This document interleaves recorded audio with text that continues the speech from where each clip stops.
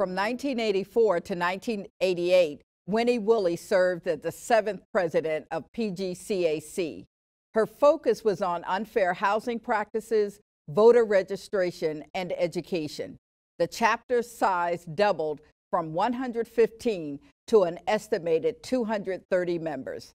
Under Soror Woolley's leadership, the inaugural tour of historically Black colleges and universities began and remains a fundamental program to this day. Since its inception, participation has increased to 2 busloads of students, and it has expanded to include a day tour for middle school students. Parthenia S. Pruden, the chapter's 8th president from 1988 to 1990, strengthened PGCAC's work through its Arts and Letters Commission. In partnership with the Montgomery County Alumni Chapter, a formal literacy program entitled Read To was established.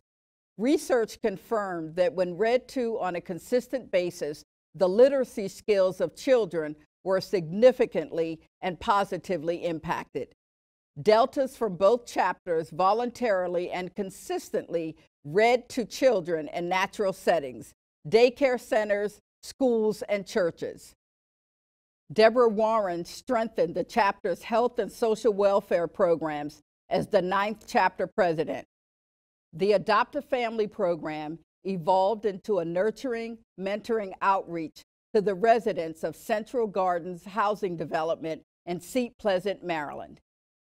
Carolyn Cashwell, chapter president from 1994 to 1998, will eternally be remembered in our chapter's history as the impetus for the evolution of the Prince George's Delta Alumni Foundation. During her term, we also applauded the return of the Jabberwock Cotillion, a long-standing tradition still active today. Rose Whitehurst Miller served as our 12th chapter president from 1998 to 2000. With a membership of 290, she created the long-standing inspirational team of spiritual leaders. The Inspiration Team ministers to the needs of the chapter members and their families. Under her leadership, the Dr. Betty Shabazz Mentoring Program was established, and the chapter sponsored the first representative to the Presidential Academy at the 44th National Convention in 1998. The chapter received the first of many grants to advance the Reading as Fundamental tutoring programs at Glass Manor Elementary School. President Miller organized the first Adopt a Road plan and implemented the fundraising committee for the chapter, which still amasses funds through events and activities to support chapter programs. The 10th president of PGCAC, Deborah Wilder, continues to be celebrated for her influential social action advocacy. Under your leadership from 1992 to 1994, our chapter won the Eastern Region's Social Action Award in 1993. We were recognized for the successful outcomes of the grant-funded Get Out the Vote campaign. In 1994, the chapter won the first ever Social Action Award at the 42nd National Convention in St. Louis. Social action falls under the political awareness and involvement thrust of the sorority. So really, what impact has PGCAC made politically in Prince George's County over the past 4.5 decades? I would say over the past 4.5 decades, Prince George's County Alumni Chapter has really stood out in Prince George's. We began by inviting political and community leaders into the chapter. We've had our county executive, we've had the chief of police, we had the first ever African American to represent Prince George's County at our chapter so that they could know who we were. And by contrast, we have supported our Delta sisters in elected and appointed positions. I think the community has seen us out there. We continue to do voter registration, voter education. We've collaborated with other organizations and have had political forums. I think Prince George's County Alumni Chapter is now the go-to. Candidates, elected officials, appointed officials now know that we are a group of powerful women, and they come to us in the political arena. We, I think, have shown ourselves to be very savvy, to be not only because of our size, but because of our knowledge of issues and the politics of the day. And so we have made our mark, I think. And I think a mark it has been. That's absolutely correct. And we're also joined by our 13th chapter president, Ola Hill. And Soror Hill presided over PGCAC from 2000 to 2004, implementing enhanced operational efficiencies. She's also known for us as our technology president. She instituted electronic communications for the chapter, which started with the listserv communication tool. So Soror Hill, your administration really marked the beginning of our involvement too with the local state legislative advocacy. You testified at the first state bond hearing for the proposed Community Development Center. Share your experience and what the eventual accomplishment was. It was quite an interesting experience with dealing with the Maryland State Delegation. We had an opportunity to testify in front of the delegation in support of our goal to build a center here in Prince George's County, a cultural center in the community. And so a busload of us actually went to Annapolis and testified in front of the Ways and Means Committee.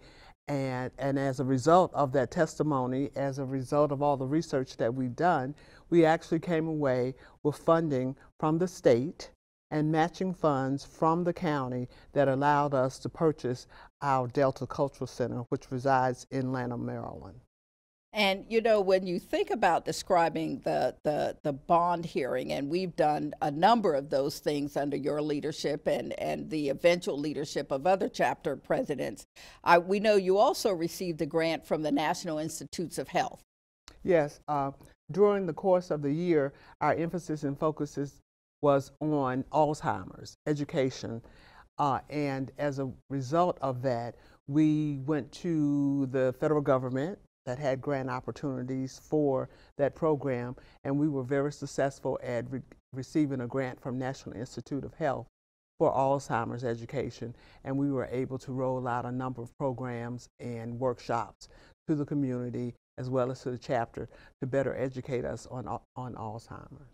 And we all know that through the Prince George's County Alumni Chapter, we offer a number of programs and services, and that doesn't just happen.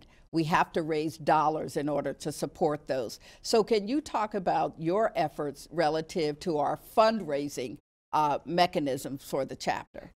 Raising funds is key. We can't operate solely on our membership fee, so we've always attempted to come up with creative ways of raising funds. And one of the first that we did was institute an annual step show. As we reached out to the community, they were very interested, so we did our step show and raised a significant amount of money through the step shows. And then we also implemented our annual crab feast, which actually started out as the initial intent was for an event that the chapter and the chapter family members could come to and enjoy itself. And the initial number we sold was 400 tickets, and to this day we continue that crab feast to a sellout crowd of about 1,500 people and a waiting list for our crab feast. And that has been significant in allowing us to have funds to do additional programs, to give additional scholarships. So that's been critical, and the community has supported us in our fundraising efforts. And you know, we're also joined today by our 14th chapter president, Cynthia Myrick Kelly, and she's known for expanding services in the community during your administration.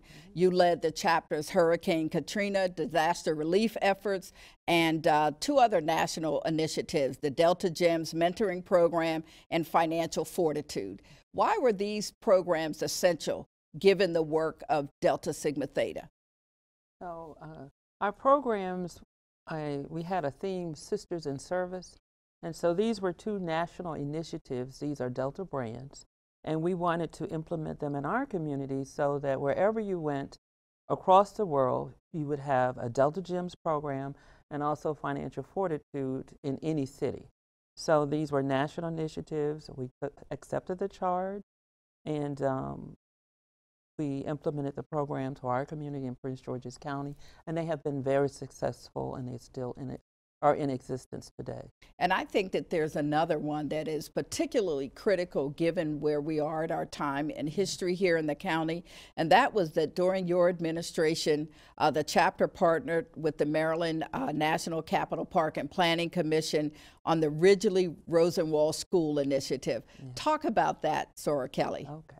So we had the opportunity to work with Ms. Mildred Gray, which was in identifying our school as a Rosenwald school, and then partnering to renovate the facility and be a part of the grand opening. And now it's a historic museum for our county that schools and all over the state, they come and visit our Ridgely Rosenwald School.